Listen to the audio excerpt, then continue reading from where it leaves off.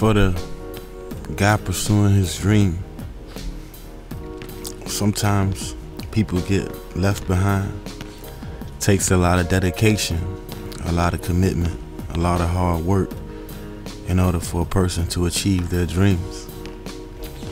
So many people along the way, it's hard for me to sit and talk about the things and the people that influence me, not only as a man but as a basketball player, because it's so many examples, so many things every time.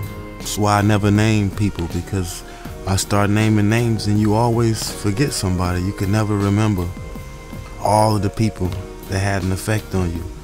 A lot of them weren't even basketball players or coaches, just people in general who I came across in my life, who helped toughen me up or taught me lessons, life lessons that transcended life and also helped me out on the basketball court. I could never replace the experiences and the strength that I had coming out of the city of Chicago.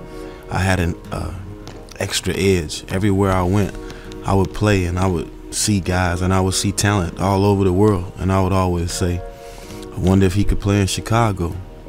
It was different, you know, and I was very aware that I've been a lot of places. The only places that I saw, that I've been to, that I can say the street ball is comparable to Chicago is New York. They ball, they know the game, and the streets will eat you alive. If you get out there and you stink it up, they gonna let you know about it. You know, in the city of Chicago, if you go down to that pro-am and you get some work, Tim end up giving you 63, believe me, everybody gonna know about it before you even get back home. And this was even before the days of social media. Very, very, very tough environment, survival of the fittest. I always be grateful to the city of Chicago and the streets for all the love that they showed me. I found myself playing basketball in some neighborhoods that a guy from the South Side really shouldn't have been in, but nothing ever happened to me. And it was all because of my abilities out there on the basketball court. People just wanted to be entertained. They just wanted to see something that they hadn't seen before. And this has always made me want to be some sort of a humanitarian and never forget where I came from, because I know that it was those streets that gave me my heart. And heart is just as important as talent, because a lot of guys with talent get out there and they get punked out on the court. And so to that, for the city of Chicago, I'll forever be grateful.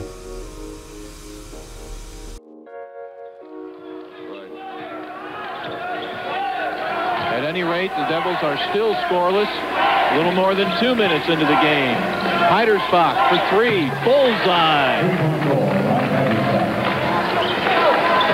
The Golden Eagles of Northeastern Illinois sank 10 three-pointers Friday night. Good ball movement by Northeastern Illinois, Tim. The alley-oop to Hoard. Beautifully executed. The pass from William Keys. It really is tough.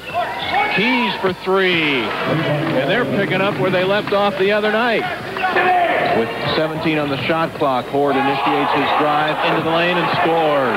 Both the Eagles and the Devils shooting over 50% so far as Hoard works on Jeremy Veal. Nice move by Andrell Hoard. He's got 10 points. So already up by 5, Northeastern Illinois gets the ball back here. Hoard for three, yes. Hoard, great penetration, dishes to Hines, and he scores. 6 points for Davino Hines, but Andrell Hoard putting on an all-around clinic.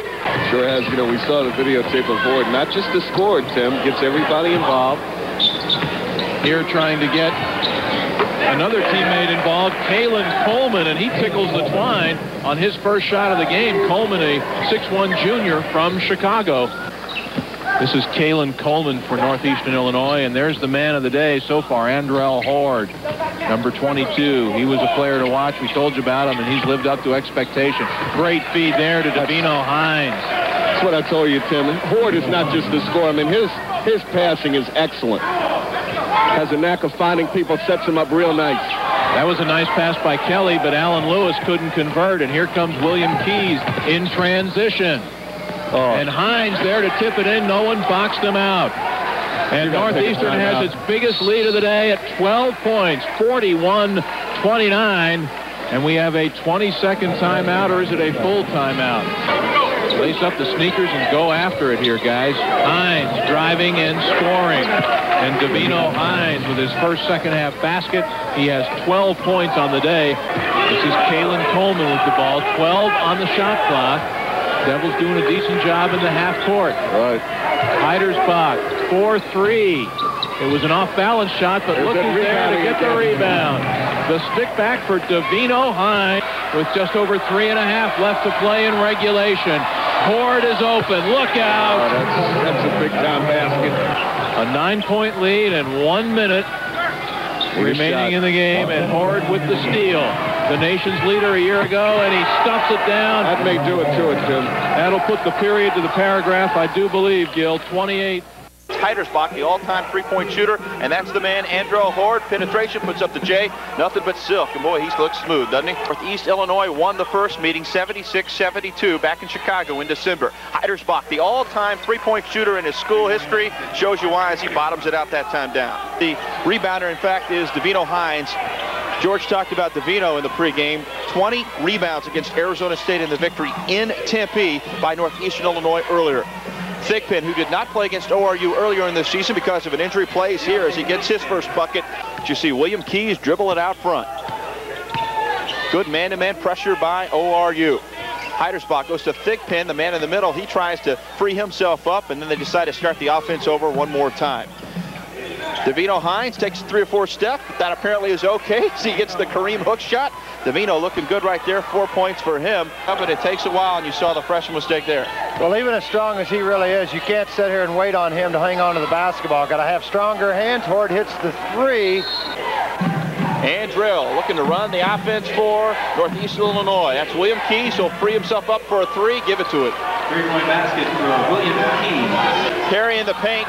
Has it knocked away. Good defense by Davino Hines.